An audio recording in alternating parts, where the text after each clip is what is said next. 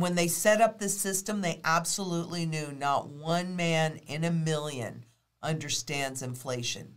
But I hope you do if you've been watching my videos. We all know what that $5 bill would buy you 10 years ago, 5 years ago, a year ago, 6 months ago is vastly different than what it will buy you today. Vastly different. And I think that really what's happening with inflation running so hot is that nominal confusion is being unmasked and public trust in government has been declining for a long time, and it continues to decline.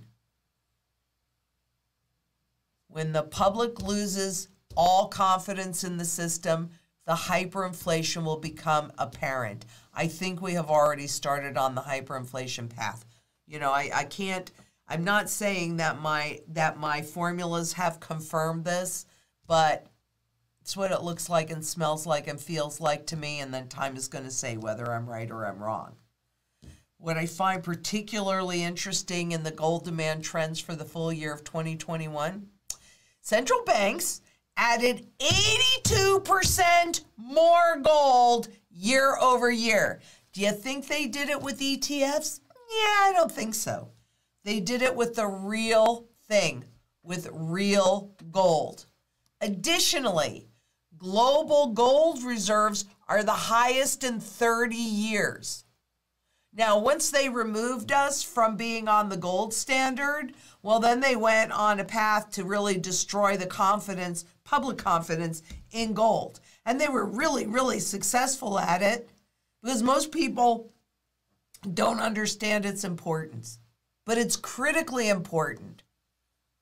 Central banks, obviously, 82% more gold year over year and the highest global gold reserves in 30 years. What is that telling you? Not only that, but the base of buyer is broadening out.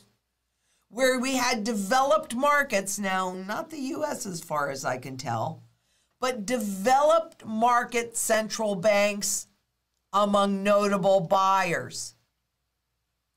I think these central banks know full well that they have lost control of inflation, that I know they know, that we are at the end of the system. Is the next system ready to transfer us into? We're about to find out because remember, we've got the LIBOR, that interest rate benchmark, transition into SOFR, the new one that doesn't really work very well, coming up in 2023.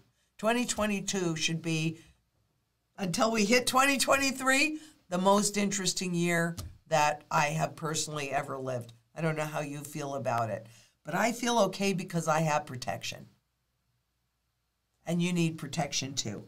I like my gold. I like my silver for barterability. It's outside of the system. It is decentralized. And most of all, it is invisible. The independence of the Fed has been damaged in recent years, and that it's lost its credibility in markets. Yeah, the Fed pivot, right? The taper tantrum. I mean, come on. We've seen it time and time again. Will this time be different?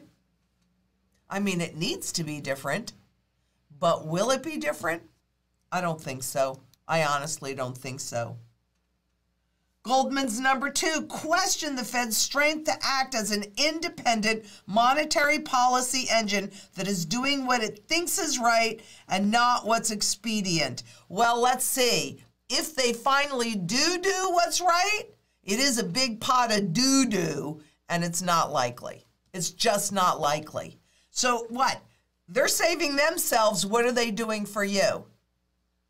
Because there's another wild card. And this goes to that 50 basis points because I just had to make this point. It's so critical that you understand this. Shifting the real funds rate. So they come out with shock and awe and they raise, in March, they raise interest rates 50 basis points, 0.5%. Shifting the real rate from minus 6.5% from minus 7% is not going to break the economy, and it may, in fact, help risk assets by reinforcing the Fed's credibility on inflation. The Fed has no credibility on inflation, in my opinion, and clearly other people's opinion, because they've blown it time and time again. You know, really, I showed you the volatility chart when the Fed basically handed over control of the bond market to the traders. When interest rates are lower than inflation, real yields, that -6.5% and -7%, real yields will be negative. And though the talk is tough, ooh, yeah, no more Mr. Nice Guy, oh, garbage. The policy remains easy because they do not, and I'm going out on a limb, they do not have the courage or the cojones to raise interest rates to a level that might, mind you, slow down this inflation, because we're at the end of the system.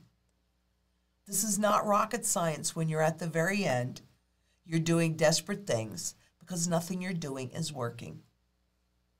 It's the way the system's created.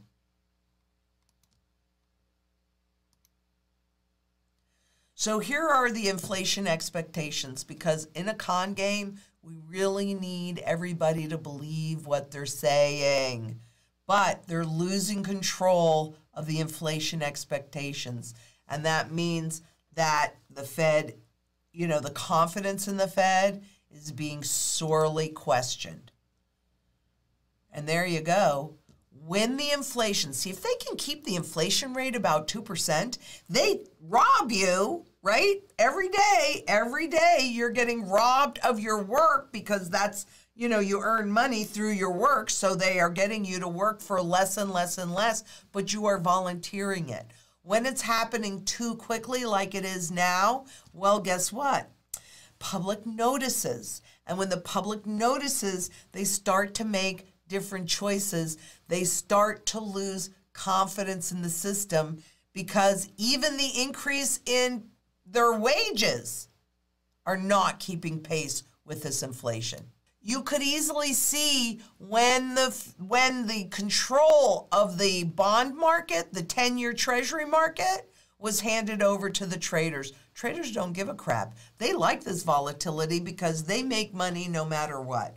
They destroy your retirement and your savings, but what the hey? Central banks by design destroy your savings. They force you into the markets that they create in an attempt for you to get gains better than inflation. But you know what actually does get gains better than inflation? Physical gold outside of the system, truly decentralized.